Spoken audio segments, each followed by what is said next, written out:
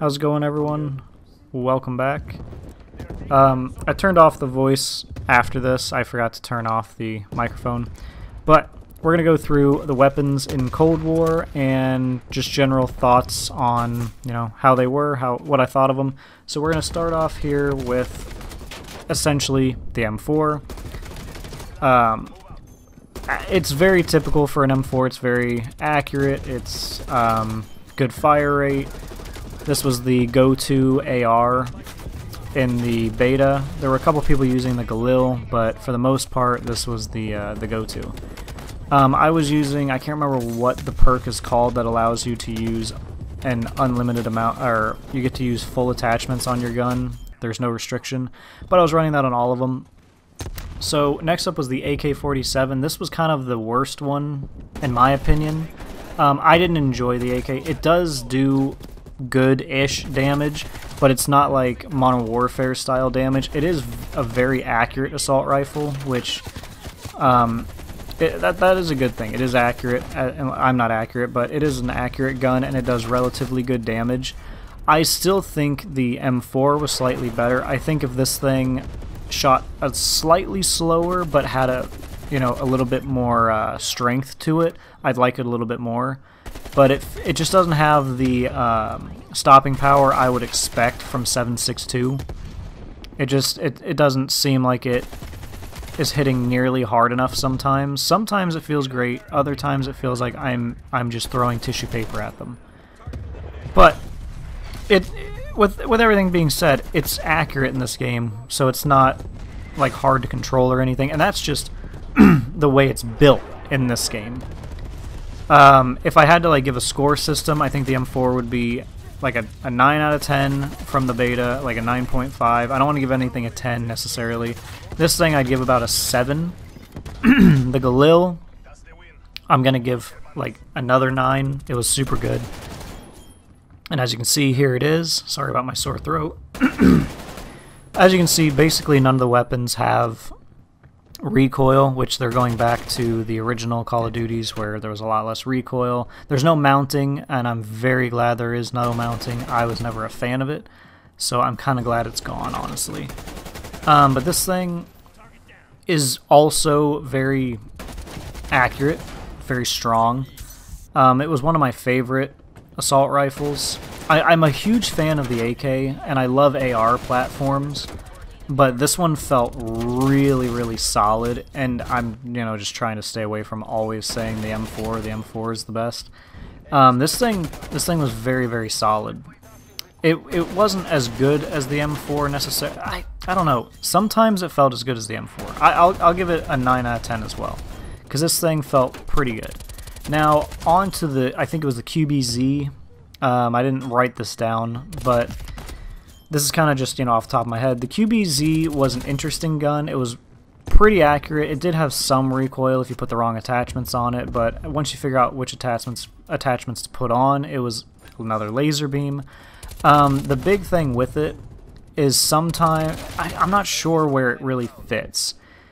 Its fire rate just seems okay, and the damage was okay. On to SMGs, because there were only 4 assault rifles. First up was the MP5. This thing's a monster. If you played Modern Warfare, it's basically the same thing. It's very accurate, it is very mobile, and it does very good damage. And you can just kind of beam people from everywhere. What I saw in the beta was people just beaming people from all over the place. So it is a very, very strong weapon. I think a lot of people are going to be really drawn to this, or the AK-74U, personally. The MP5, where I can't think of anywhere that it struggled. I saw people killing people from basically anywhere and everywhere. So I can't really think of any weak points currently with the MP5. And it does have like a drum magazine. It has a drum with sleight of hand, stuff like that. Its attachments are good, but you don't need a whole lot of them. We're up to Milano here, which got nerfed after the first week, so I'm not really sure how good it used to be. It was relatively good. It wasn't MP5 levels, but it was a good gun. You got a 45 round mag, reasonably slower fire rate, but it does some goodish damage. It's kind of like the Uzi in Modern Warfare. It's got good damage. It has good good recoil patterns, as in the fact that there is none. And it's just an all-around, you know, solid weapon. Now, AK-74U, personally my favorite currently. The AK-74U feels almost like it does more damage than the AK itself. Now, normally the AK-74U is in a 5.45, I believe is what it was. It's a smaller caliber than the 7.62, but this thing just demolishes. It's like an MP5 on crack. And it's just so good. It was just so good. And then we get on to this last one, which was actually a burst SMG. I've never loved burst SMGs. This thing packs a punch, and it's obviously very accurate because it's a burst. I'm not a huge fan of burst SMGs, but this one was relatively good. You can shoot it pretty quickly. I think that it would do really well with a fire rate attachment, something similar to like what the M16 had, where you could increase its fire rate. I think that this thing would do really well with something like that if you could just increase it slightly. But all things considered, this thing does put out quite a punch. But as you can see there, the burst is what's kind of slowing it down in terms of damage. If this thing was full auto, oh my god, it would be insane. It'd be so freaking strong. But it is a good gun still. So now we're going on to LMGs. We got the Stoner first, which is, again, very accurate like most of the weapons in the game. It's a pretty good fire rate, pretty good damage as well. You can kind of just mount up, and I was trying to use the same sights relatively for all of my tests on the weapons.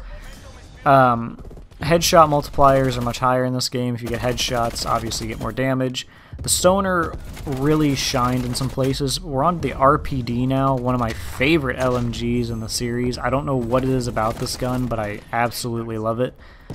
In this game, it is super accurate. It doesn't hit quite as hard as I originally thought it was going to.